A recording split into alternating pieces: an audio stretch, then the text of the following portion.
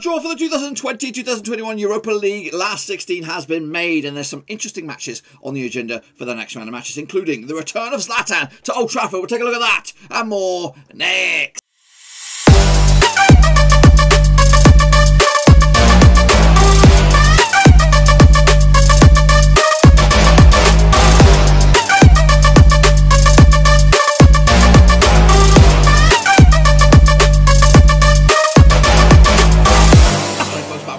Prediction today. We'll take a look at the last 16 at the Europa League first legs, and we'll get to that in just 1 second. If you're new to the channel, smash your subscribe and get your bang out today with all things Blackburn Rose related, Europa League related, whoa, football related. We're going to do here.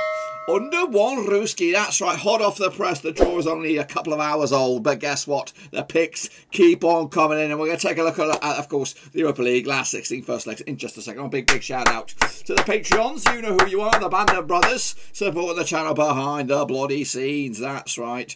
Goodness gracious me. I do appreciate you guys. If anyone else wants to join the illustrious band of brothers, check out that link down below, patreon.com/Roverseas. But anyway, we are going to take a little look at this, of course, Europa League, and we'll get into the deep end now with, of course, reviewing my picks, and then, of course, we're going to take a look at your picks. So here we bloody well go. Alrighty, and then let's, of course, review, of course, the last 32 second leg matches with my picks, and then we'll take a look at your picks, and of course, kicking it all off, it was Spurs against Wolfsburger. That was a 4-0 win on the day, 3-0 for me.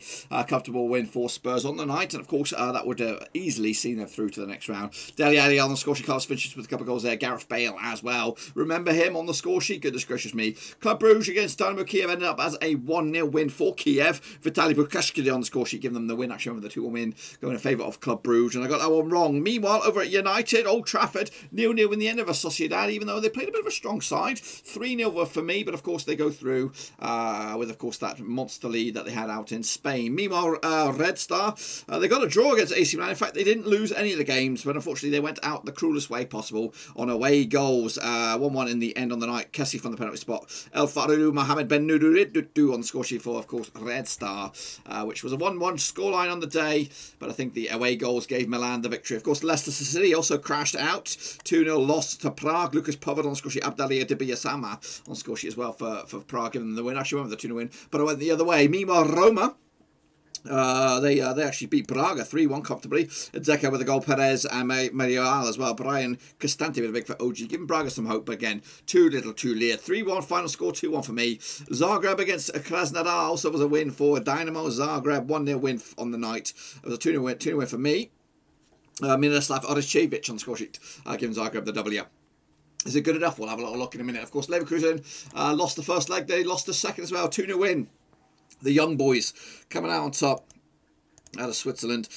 Jordan Sabiachu on the score, Christian Fashnak. That's the donut over here. That's right, of course. Comfortable win for the young boys. And again, I think they're through as well. PSV, they won on the day. 2-1. Got the one bang on the bloody nose. Yes, I did. 2-1 final score. But is it good enough? I don't think so. Erin Sahivi on the score sheet with a couple of goals there for PSV. Ahmed Hassan Magoob on the score sheet, of course, Olympiakos. We'll review that shortly. Of course, Arsenal, they left it late. 3-2 winners over Benfica. They were losing that game into the final, sort of, at the back end of that game, of course. Pierre-Emerick Aubameyang with a couple of goals there. Kieran Tierney as well. Rafa and Diego Conceição on the score sheet, giving Benfica some hope, but unfortunately not good enough. Rangers, though, put on a bit of a barnstorming performance. 5-2 win over Royal Antwerp. Goals galore in this one. 7-goal thriller.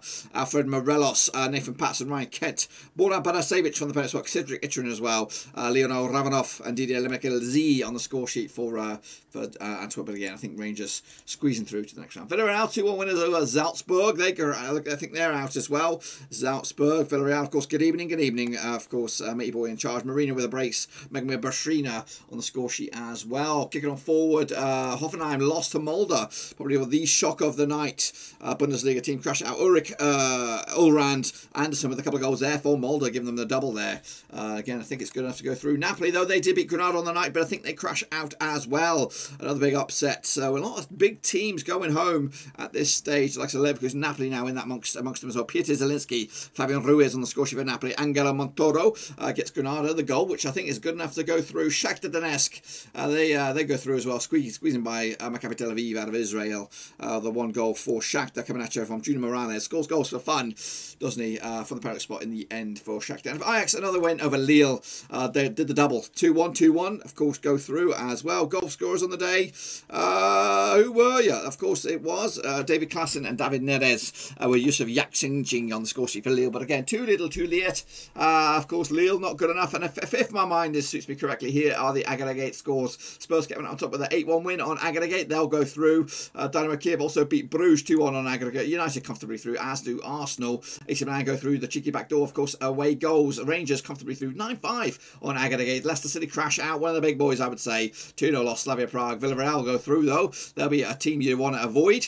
Of course, Roma, they came through as well. Sticky wicket, that is Braga, 5-1 on the day. Zagreb, yep, they go through 4-2, another one you don't want to be playing. Leverkusen crash out, Young Boys burn, one of the dark horses left. As are Molde, they go through, beating, of course, 2 Bundesliga teams crash out to the Scandinavian bad boys. Napoli crash out as well. A lot of upsets on this side of the draw. Of course, Shakhtar Donetsk cruising through, as are Ajax, and of course, PSV crash out to the likes of Olympiakos. There are your teams, your 16 that remain, and of course, we'll take a look at how that's all panned out in the draw in a little bit. Of course, I'll take a look at your picks. Of course, these are the criteria. You know the drill. Of course, Vincent Hong did fantabulous, as did Costas K. He's okay. Russell Frost, well done to you, brother. Well done indeed. Yannick Buster did bits. Isaac also did all right. Shane O'Donnell, absolutely fabulous scores. Hansworth did bits. And Magan not too shabby. Of course, Tom Stainer, well done. You did shit, though. Toby the Beast also did great. Ryan Long, not too shabby. Fernando Hesesca Segerman also did poop. Andreas also did good. Ultra Amir, absolutely fabulous. Of course, James PCFC, you also did good. And Ivan Stringer did bits. Austin did okay. Of course, so did Cody Gaho, brother. Of course, Anno Askavir and Olaji Ojo. Absolutely kicking ass and taking him. Nuka Capelcele did all right. Brendan Arden also did good. And Milako Malagarovich also did good. And Alex Weller, I'm giving you a free one right there, brother. Of course, Nathan Eva, well done to you. You did shit, though. Of course, Nicola Merkus also did bits. Gio did great. Of course, Carl McGuckin also did pretty good. Of course, Gamey Charlie, again, doing good. Bianca Mola, of course, did very, very well indeed. Let's take a look at the leaderboard for this week and this week alone. Let's take a look at it. Tom Stainer, don't look at it. Don't even look at it.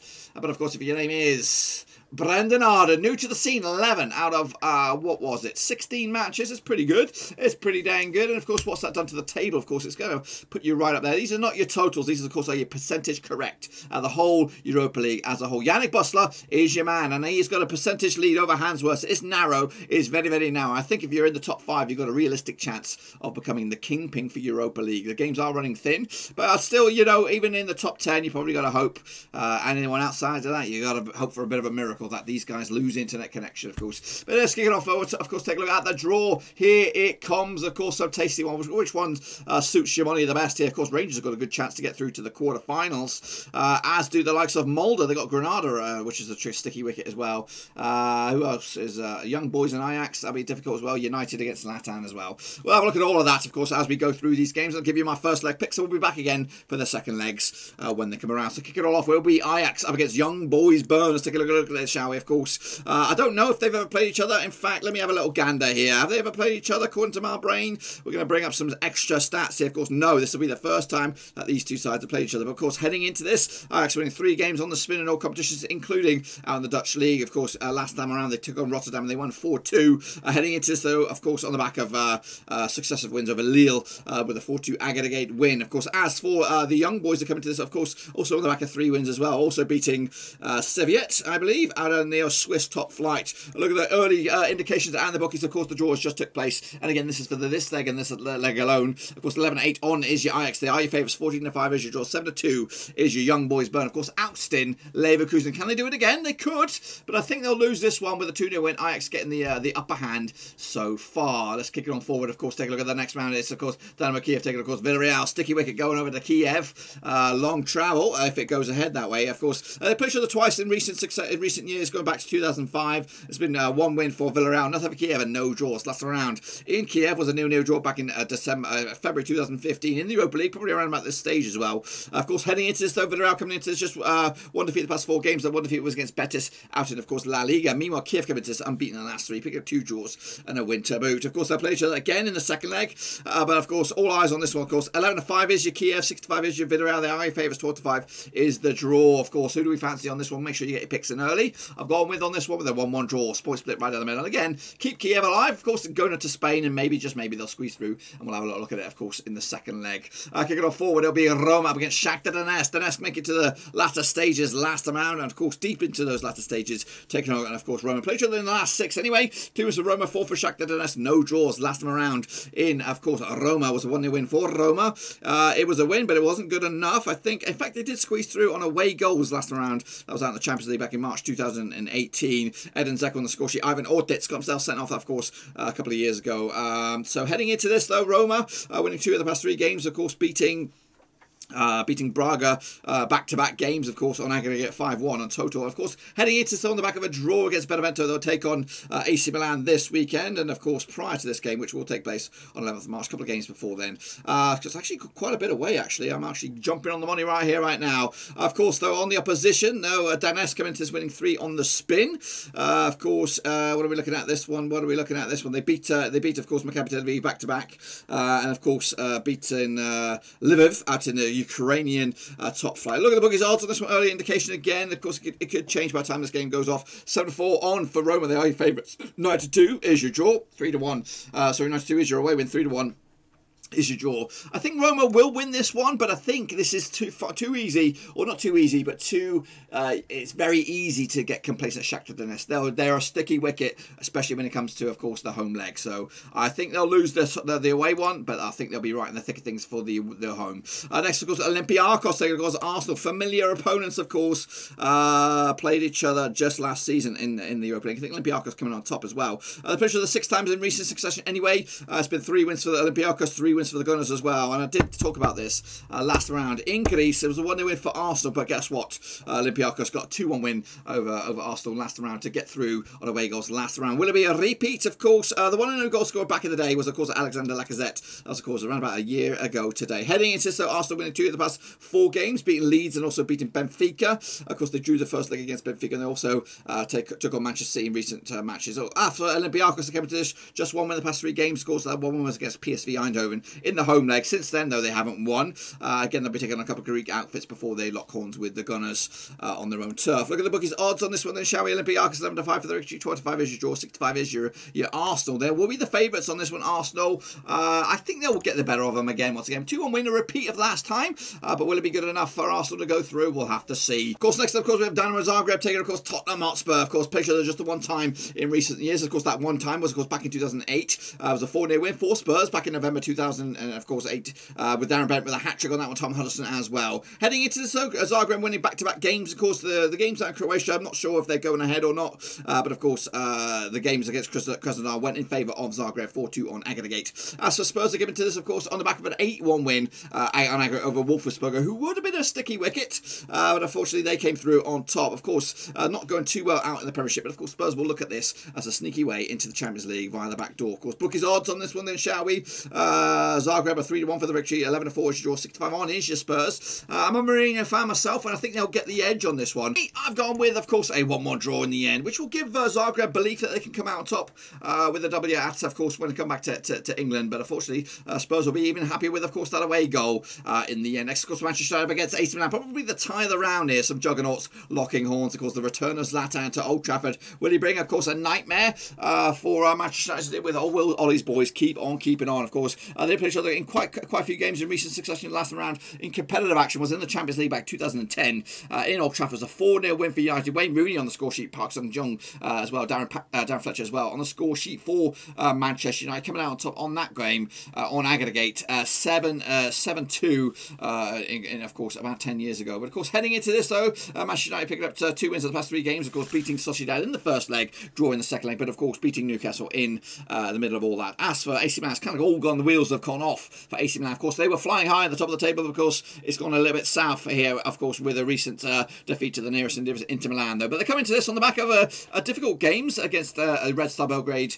in the Europa League, and of course they'll fancy the chances to at least cause some problems for Manchester United on this one. A look at the biggest odds on this one then, shall we? Of course, Manchester United 5-4 on for the victory, 5-2 is your, 7-2 is your AC Milan. I'm a big fan of Zlatan and a big fan of AC Milan, and I hope they do well out in the domestic fight, but I can't see them getting anything out of this one. I've gone with a 3-1 win for United to give themselves a comfortable lead in the first leg, and already probably 1 foot through to the quarter-finals. Kicking on further, we have, of course, Slavia Prague against Rangers. A good opportunity for both of these two sides to go further in the competition. They've never played each other in the past, but of course, Rangers coming into this on the back of 4 wins, if not more than that. They are looking very, very good out in the domestic top flight, and also looking very, very good right here, right now. Of course, Stevie G's got them moving in the right direction. Meanwhile, Prague coming into this on the back of just 1 win in the past 3 games. That 1 win was against Leicester in the Europa League, and of course, they're doing pretty okay out in the old domestic flight. I don't know, I haven't got the record at the moment. But anyway, heading into this, of course, the bookies' odds. Slavia Prague 5-4 for the victory, 2-1 is your Rangers, 5-2 is the draw. I like what's going on with Rangers at the moment and Stevie G, and I think if they can get through this one and get Slavia Prague into the latter stages in the quarterfinals, they could be the team you do not want to face, as of course they go through potentially to the quarterfinals and maybe and beyond.